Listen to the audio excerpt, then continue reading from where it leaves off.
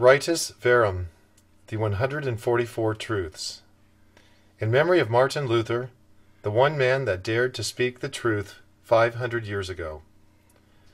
Let those who have eyes see. Let those who have ears hear the truth of this most sacred writ before all men, women, children, as witnessed by the divine and all spirits. 1. All possess the right to be heard, whether or not we agree with the ideas expressed. And 2. By virtue of our absolute, immutable right of free will, we may choose our own actions and what to believe or not to believe. And 3. All possess the right over their own thoughts and opinions, as no one can rightfully claim ownership of your own mind except you. And 4. Your mind is the general executor and sovereign authority over your own body, and so no force may rightfully claim possession over your flesh unless your mind surrenders and allows it to be so. And 5.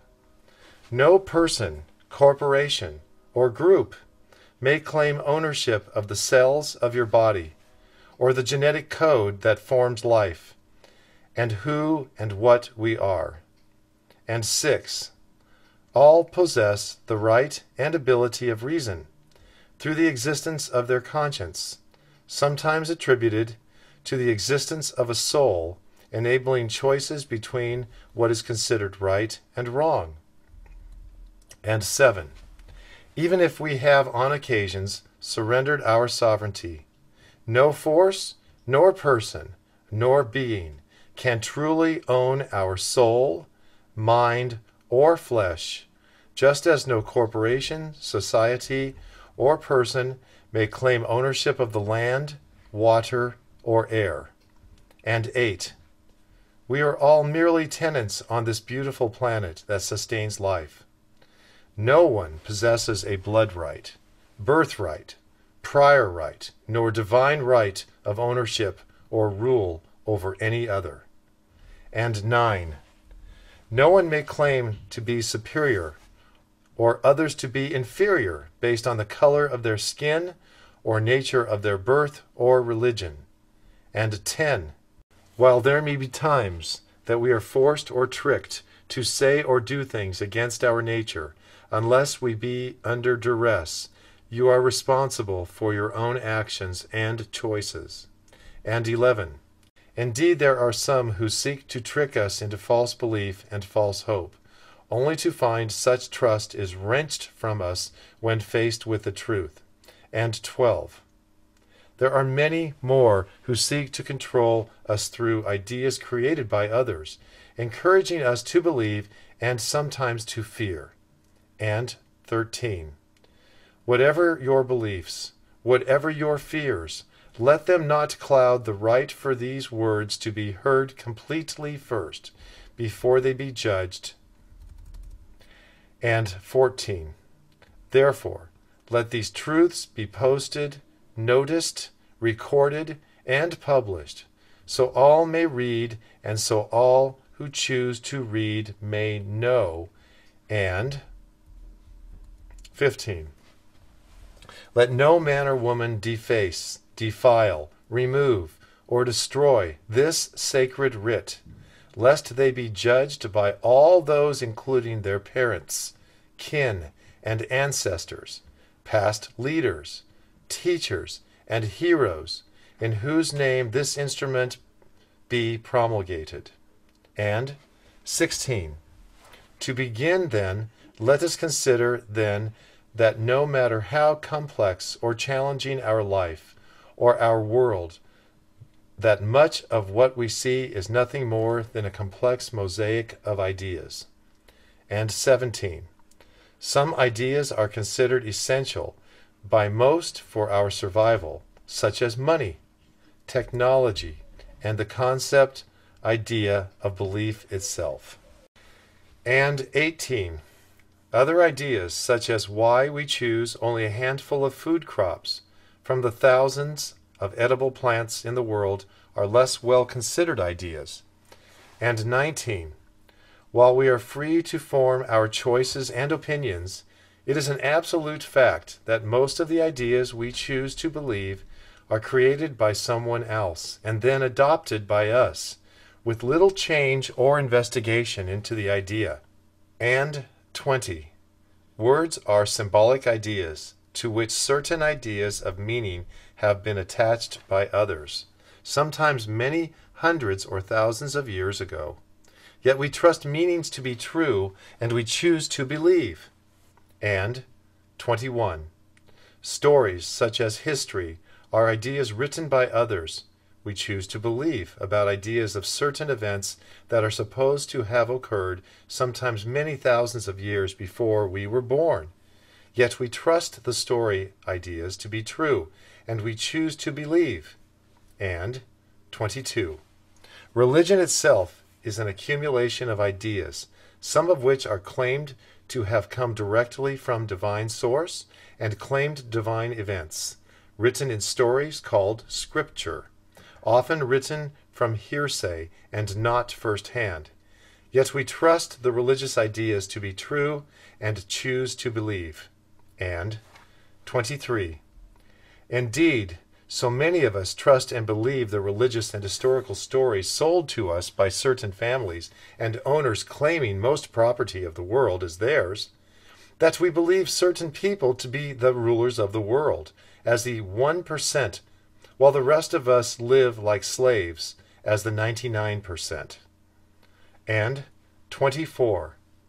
Yet far from some adopted ideas being neutral, harmless, some ideas such as divine right of rule are extremely dangerous and have the power to alter our perception of not just the world around us, but our family and who we think we are. And 25.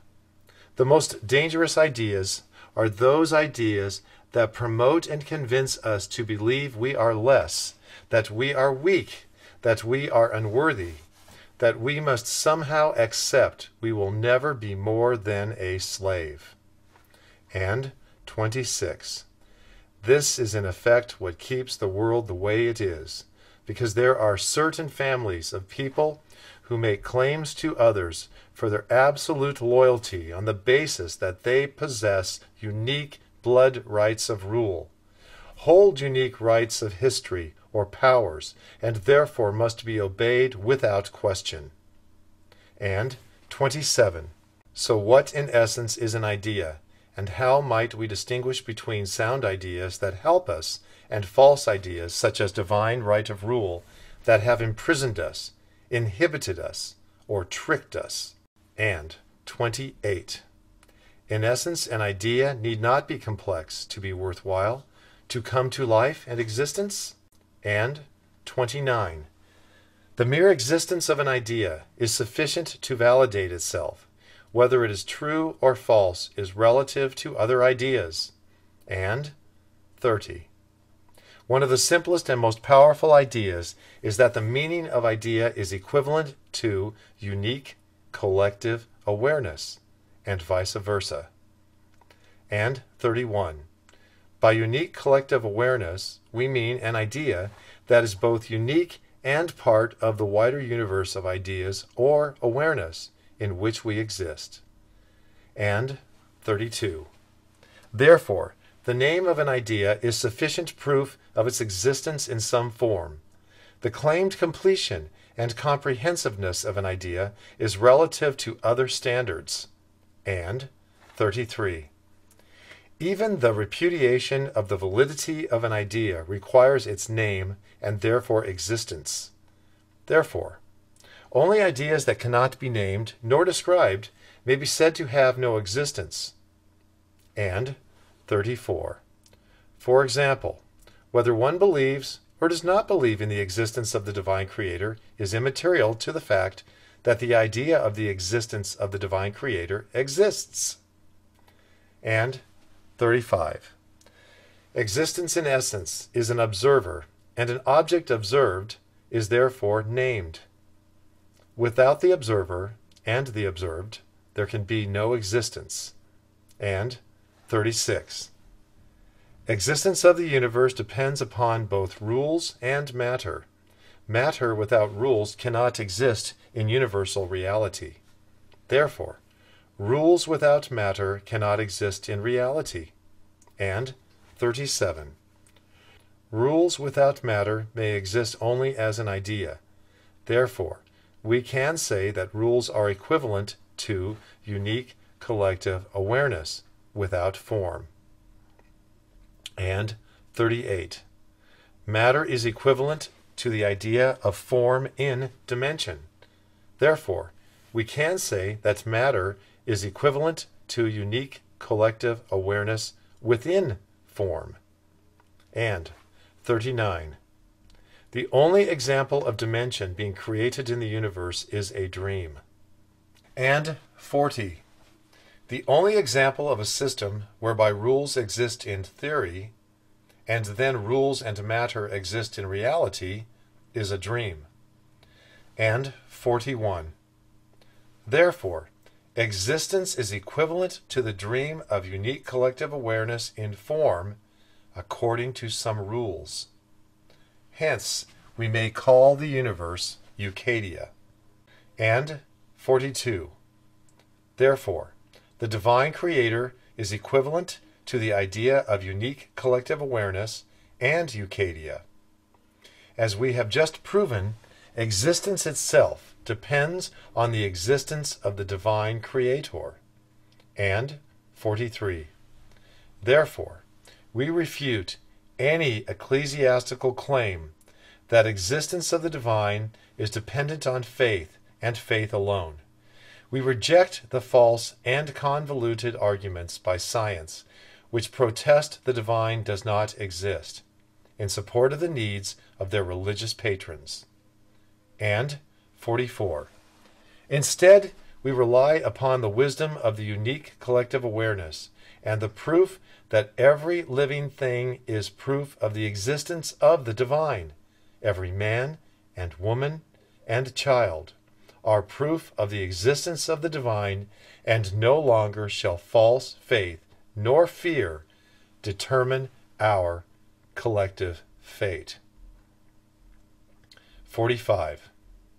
Thus, when we speak of the divine creator, we mean the total collection of meaning and definition of all objects, matter, rules, life, mind, universe, and spirit, also known as the Absolute, the All, the Is, the unique collective awareness, Euchadia, and other historic names when used to describe the greatest of all possibilities. And 46. As the divine means the set of all sets, there is nothing greater. Therefore, everything else is lesser, including but not limited to the idea of law. And 47. A rule is a rule, derived from divine instruction, scientific discovery, agreement, custom, or practices over time enjoining or prohibiting certain action. And 48. A canon means rule, bar, norm, maxim, measure, or standard. Therefore, when canon law is in agreement with divine law, it may be regarded as the highest standard law and the rule of law. And 49. The highest law of all law is therefore divine law, then natural law, then cognitive law, then positive law. And 50. Divine law is the law that defines the divine and clearly demonstrates the spirit, mind, purpose, and instruction of the divine, including the operation of the will of the divine through existence. Therefore, all valid law may be said to be derived from divine law. 51.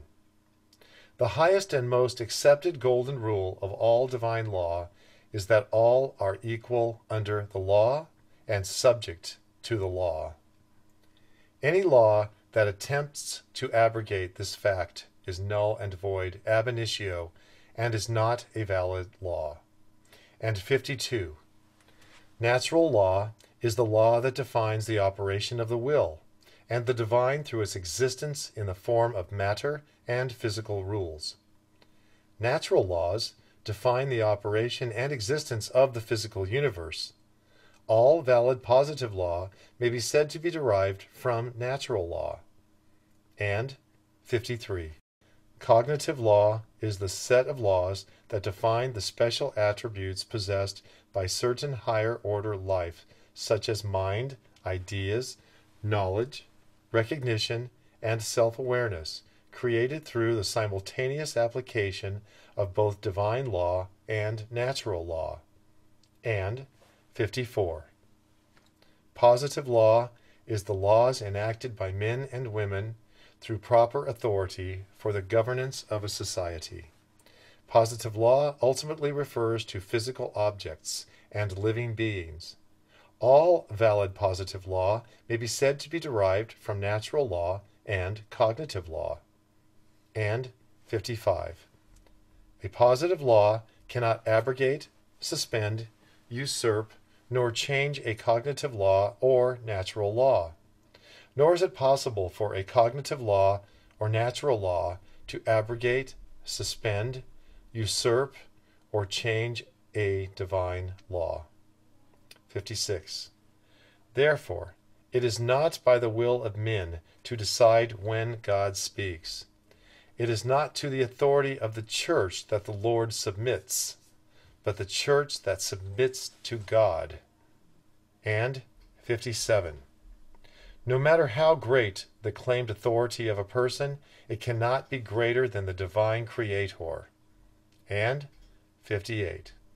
No matter how ancient a scripture or belief, it cannot be older than the Creator of the universe. And 59. No matter how firm a doctrine of faith, it cannot stand should it be against the laws of the divine. And 60. All words ever written and spoken in defense of doctrine and law cannot stand if against these truths. And 61. Indeed, the foundation of all civilized rule of law, including all Western Roman law, begins with the acknowledgement that the highest law comes from the divine Creator of all things in the universe, expressed through the laws of the universe, and then through the reason and spirit of man to make positive laws. And 62. The very meaning and essence of the idea of office is derived from ecclesiastical and ceremonial duty, officium, and service when in possession of some circumscribed space such as a chapel, temple, altar, or sanctuary. And 63. In recognition of the fact that the legitimacy of office is through the recognition of the supremacy of divine law over positive law, the investiture of people into office is normally created upon a sacred and ecclesiastical oath to some higher spiritual power. And 64. Therefore, all valid official positions of all legitimate governments of all societies on planet Earth depend on the acknowledgement and recognition that the highest law comes from the divine Creator of all things in the universe. And 65. The very meaning and purpose of the word authority is derived from the creation of instruments and pronouncements of law, auctor, in accordance with the ecclesiastical ritual, ceremony, or property, ritus. And 66. Therefore, all legitimate authority of all officials, of all valid governments of all societies on planet Earth depend on the acknowledgement and recognition that all authority is ultimately derived from the highest authority being the divine Creator of all things in the universe. And 67. Even the very financial system of the present world is based on the existence of the treasury of one heaven, and the continued existence of indulgences, as created by the Roman cult, also known as the Venetian Magyar-controlled Vatican at the end of the 13th century. And 68.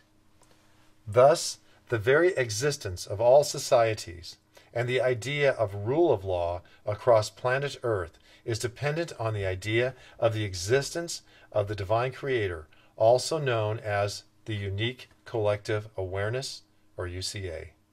And 69.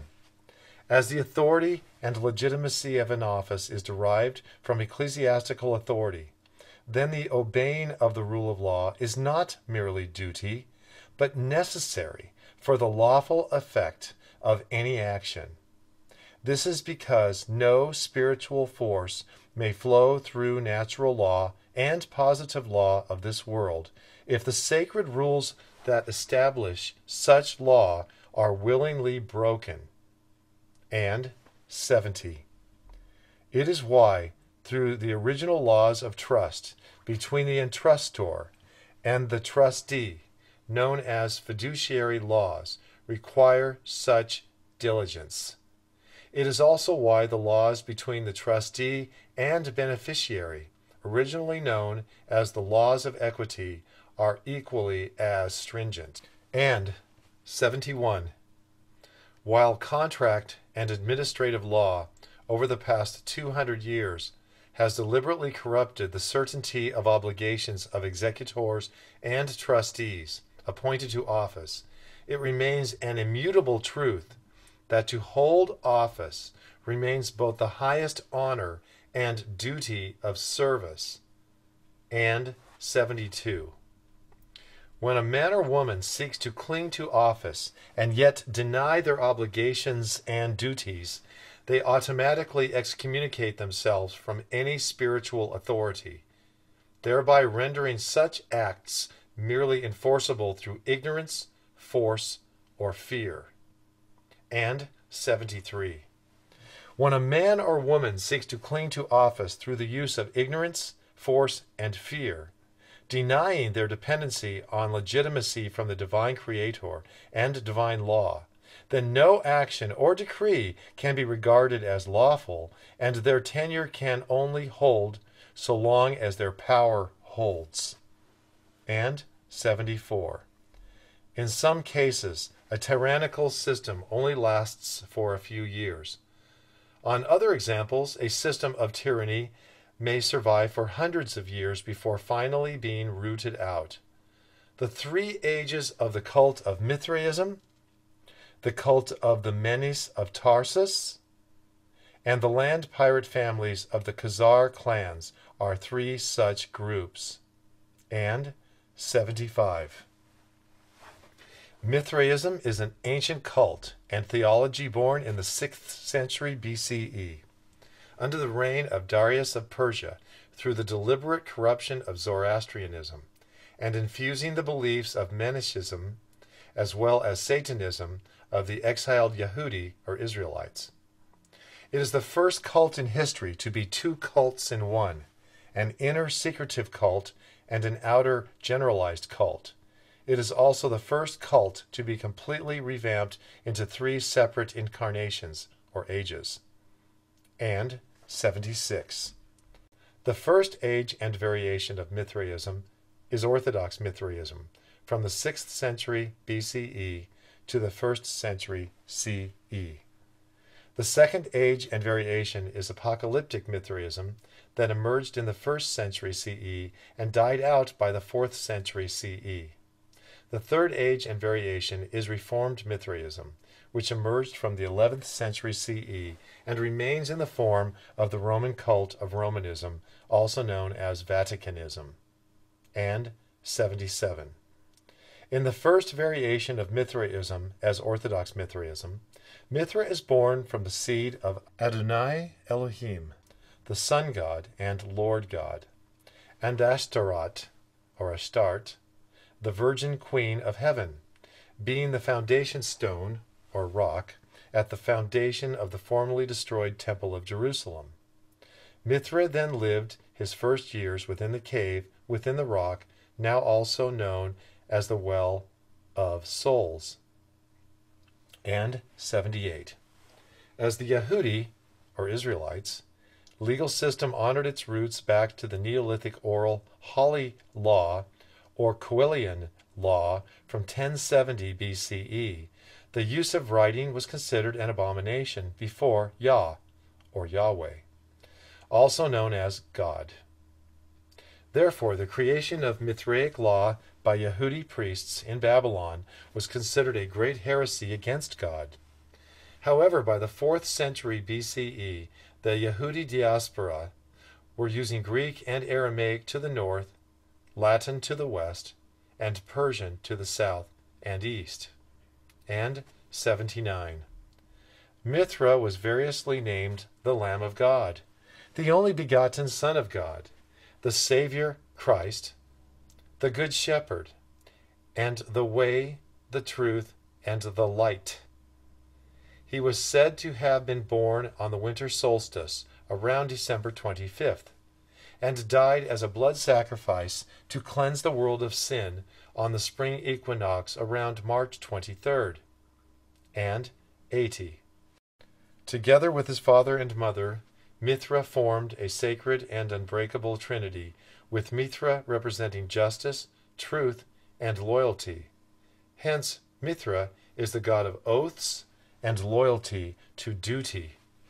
Thus, when a person was baptized to Mithraism, they pledged their absolute, undying, unquestioning loyalty to Mithra and his representative, the king and high priests. And 81. As a cult of Menashism and Satanism, Mithraism incorporated many of their key themes, most importantly, the fundamental and essential practice of blood sacrifice, atonement, continued ritual sacrifice, and cannibalism, in direct contradiction to Zoroastrianism and Yehudism. As an inner cult and an outer cult, each of the key sacraments of Mithraism had two forms, superior and ordinary. And 82. For the sacred Orthodox ordinary Mithraic sacrament of baptism, an initiate put on a white gown, a thorny crown, and walked in a procession to the temple, where they were stripped, placed in a pit above which animals such as young calf and lambs were slaughtered on perforated platform over them, with the blood flowing through onto them, thus being born again, with their sins washed away by the blood of the Lamb. For the sacred Orthodox superior Mithraic ritual of baptism, the initiate was usually placed in a stone sarcophagus, and instead of a lamb, a human child was ritually slaughtered on an altar above them. And 83. For the sacred Orthodox ordinary Mithraic sacrament of the Eucharist, a member would celebrate by consuming unleavened bread and wine in the simulated cannibalism of the body and blood of Mithra for their salvation. Thus, the most sacred words of the Eucharist of Mithra attest, "He who will not eat of my body and drink of my blood, so that he will be made one with me, and I with him, the same shall not know salvation." For the sacred Orthodox superior Mithraic ritual of the Eucharist, the actual blood of a slain child was drunk and the roasted flesh eaten, usually only by the high priests and senior elite of Mithraic members. And 84. The first and most sacred temple to Orthodox Mithraism was the great temple of Darius of Persia, which was completed by 526 BCE at the site known as Temple Mount, over the foundation stone and claimed birthplace of Mithra. The priests of Mithra were called Ptah, which means father, Peter, and rock. And 85. The most sacred scriptures of Mithraism were a deliberate corruption of the first 5 books of Akhenaten, also known as Moses, the scripture of Zoroastrianism, and the prophets of the Yehudi. These scriptures were known as the Massa, or Missal, and founding Mithraic priests, Father Nehemiah and Ezra, brought these to the temple of Mithra in 455 BCE to celebrate the first and most sacred ceremony of Mithraism known as Mass. And 86. After the destruction of the temple of Mithra by the Nazarene rebels in 70 CE, the apocalyptic version of Mithraism was formed at Yavne by John, son of Zechariah, whereby a number of fundamental reforms were constituted, namely, death of Mithra moved to March 14th, 272 BCE, as the light of the world, Lucifer. Father as now Yavne, son, that's S-U-N. Mother was Mari, or Venus. 12 disciples were introduced, ascension into heaven from the Temple Mount, returning at end of days to judge the living and dead. And 87. From 70 CE, apocalyptic Mithraism spread rapidly throughout the Roman Empire, especially amongst the ranks of the Roman legions, many of whom were already Orthodox Mithraic followers. However, no city underwent such a transformation as Rome, with thousands joining the secret inner cult and new temples dedicated for public worship of Mithra, the Savior. And 88. Apocalyptic Mithraism was largely wiped out with the advent of imperial Christianity by Constantine and the banning of human sacrifice. However, Reformed Mithraism returned to power in the 11th century under pagan satanic Pope Gregory VII, falsely claiming control over the Catholic Church first formed by the Franks 300 years prior and subsequently overtaken by the German Saxons. If not for the financial support of the Magyar pagan Venetian state, the Roman cult and all subsequent history would not have existed. And 89.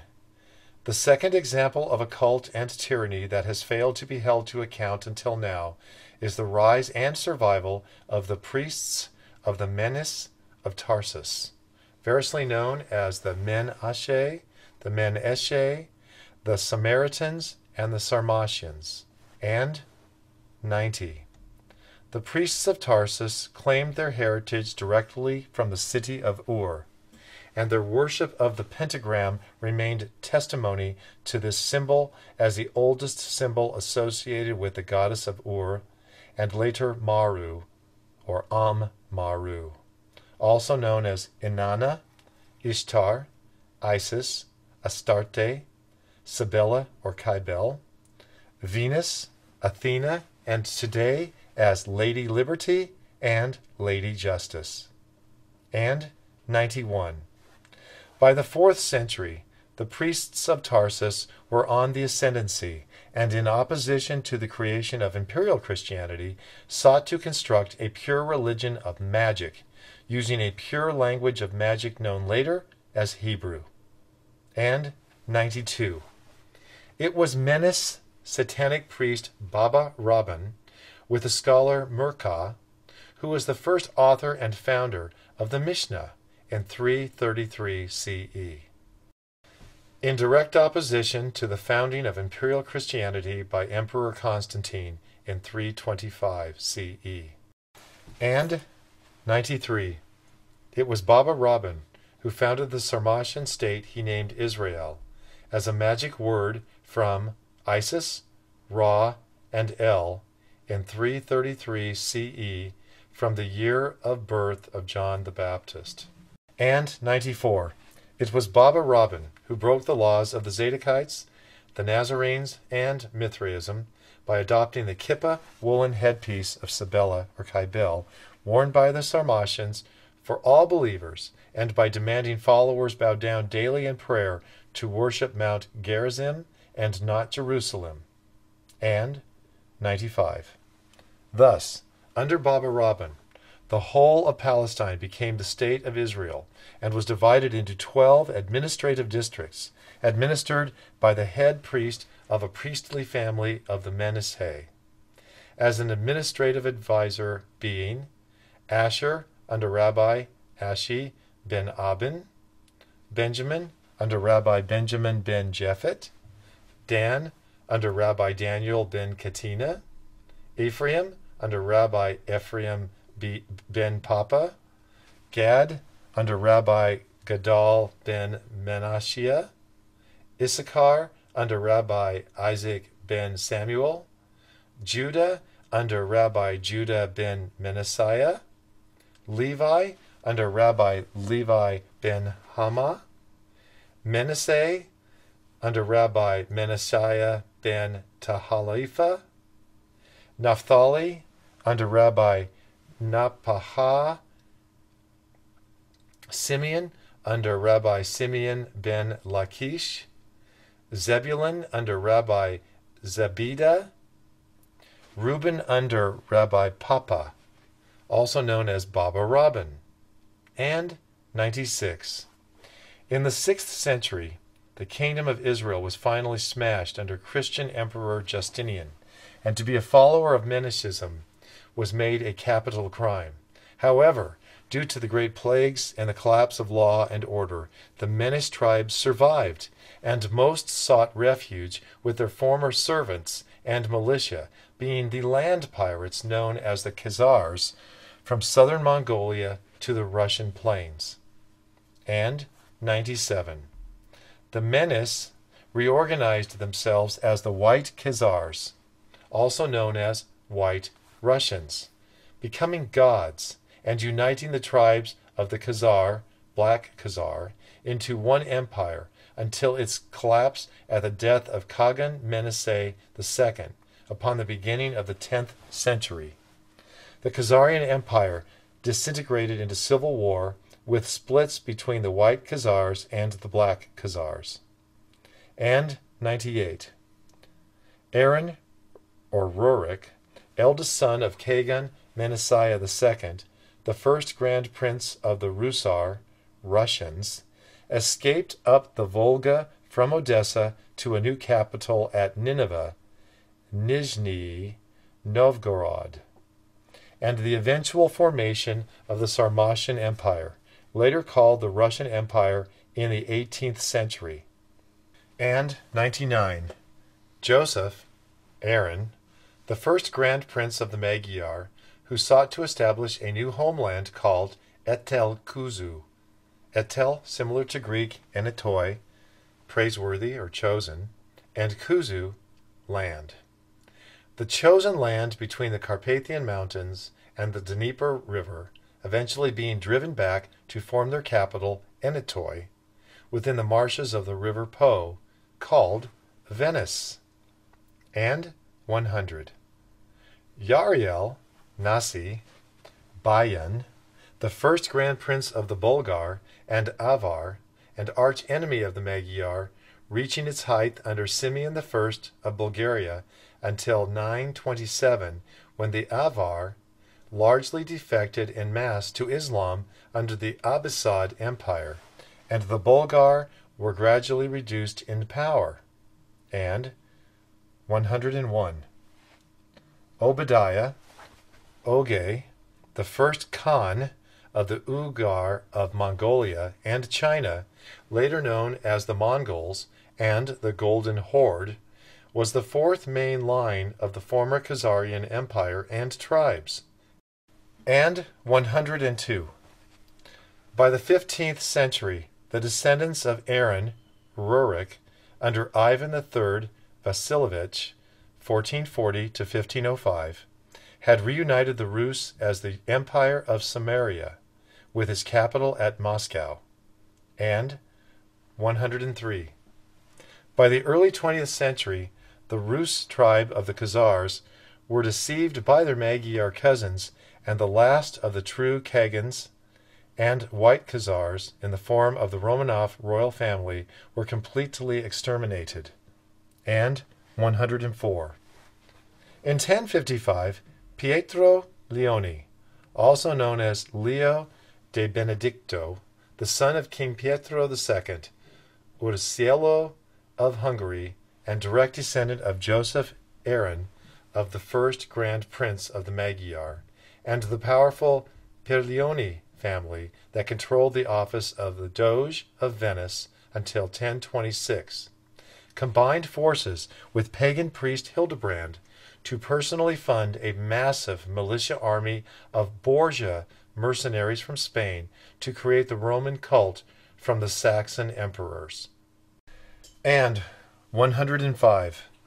On 27 September 1540, the bull Regimina Militantis Ecclesiae was issued by Alessandro Farnese as Pope Paul III, 1534 to 1549, as a direct descendant of Joseph, or Aaron, the first Grand Prince of the Magyar and the powerful Perleoni family, to reestablish the dominance of Venice over its invention of the Roman cult through the creation of the Jesuit order, supported by other council families including the Orsini, Conti, Carraro, Aldobrandini, Borghese, and Cetani. And 106. In the 14th century, the descendants of Yariel Nasi Bayan, the first Grand Prince of the Bulgar and Avar, formed the Ottoman Empire under Kaiser Osman I, 1258 to 1326, under Islam. And 107. At the beginning of the 17th century, Ibrahim I, descendant of Kaiser Osman I, and Yariel Nasi Bayan, the first Grand Prince of the Bulgar and Avar, commissioned the occult scholar Nathan of Gaza and his scriptorium to restore a pure version of the original Baal worship of their ancestors many centuries before. And 108. The religion created by Nathan of Gaza for Abraham I is variously called Sabbateanism and Ashkenazism, meaning the Illuminated Knights, or the Illuminati, with Abraham I declaring himself Messiah, Grand Vizier Kara Mustafa Pasha of Mehmed IV forces, deposed Abraham I to swear allegiance to Islam in 1666 as an attempt to stop it. And 109.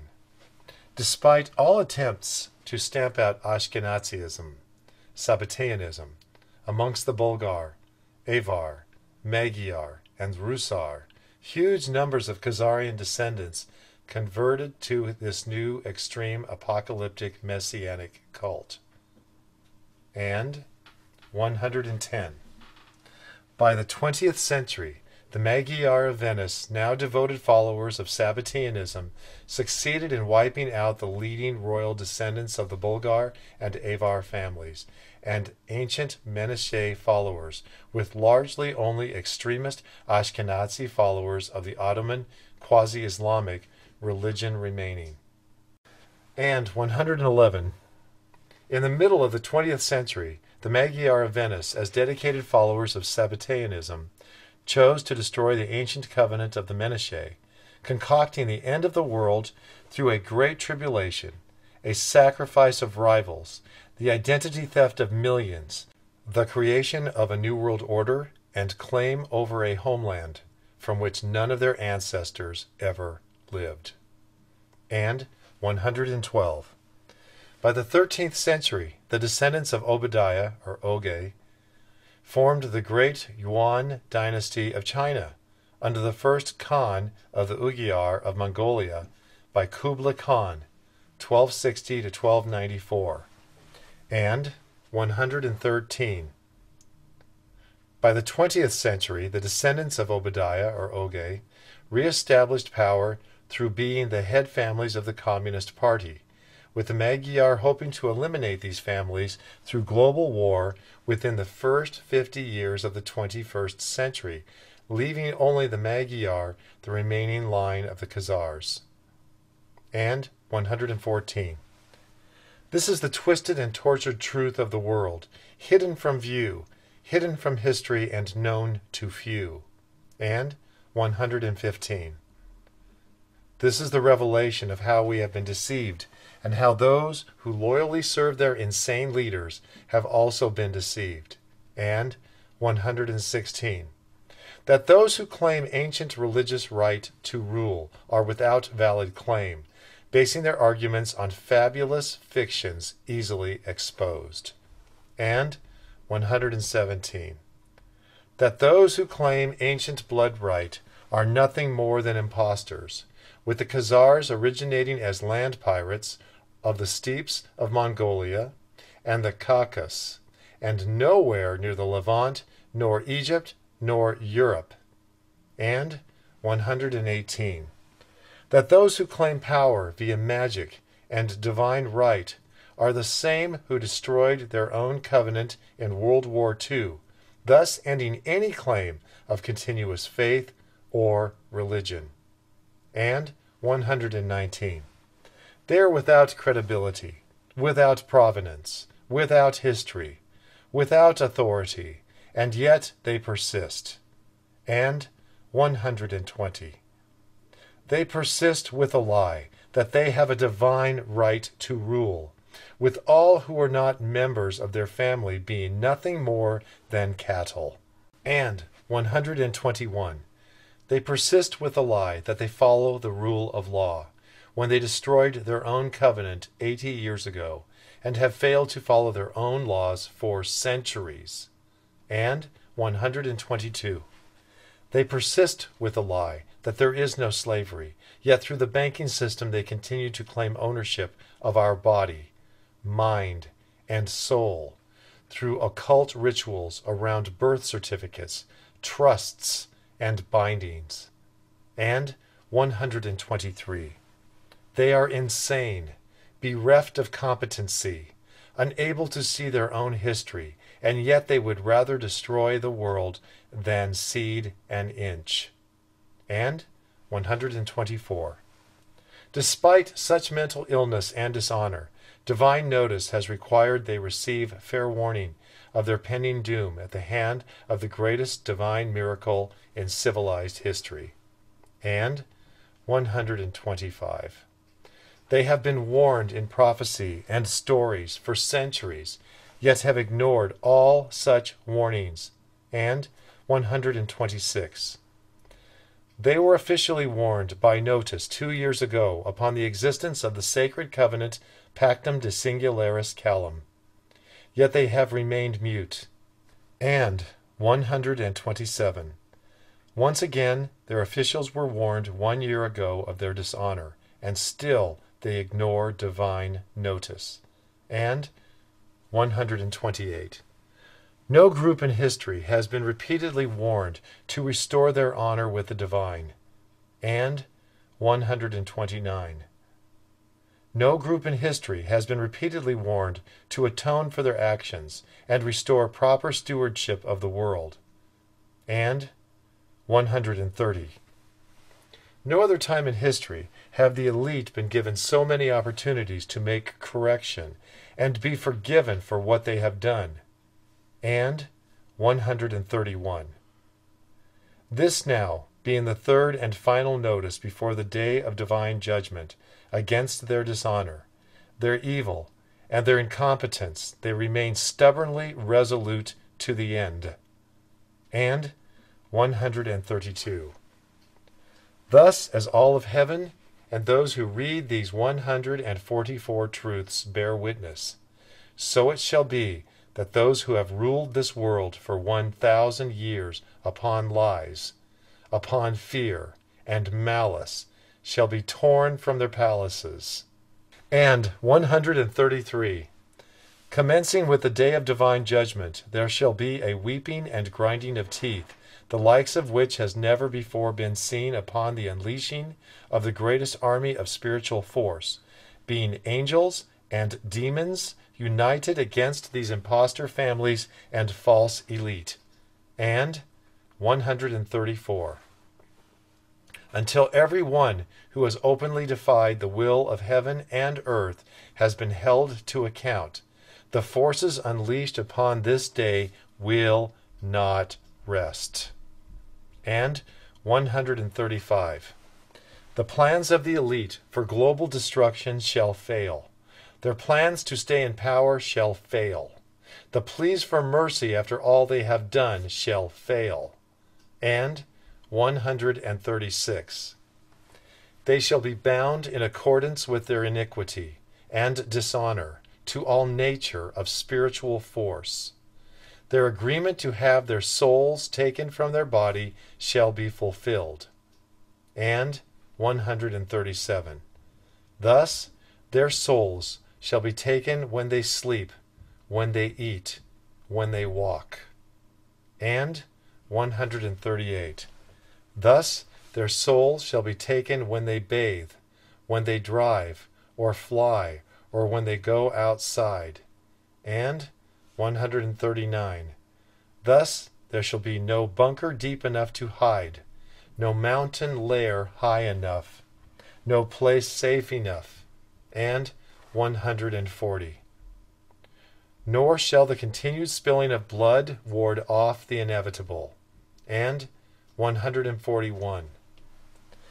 The hounds of heaven and hell united shall hunt each and every one of them down, salvaging their souls and disposing of the flesh. And 142. They shall be hounded every moment of every day until their kind is no more. And 143. A promise then shall be fulfilled, when the evil and wicked have been swept from this earth and the rule of law restored. And 144. As it is written, so it shall be.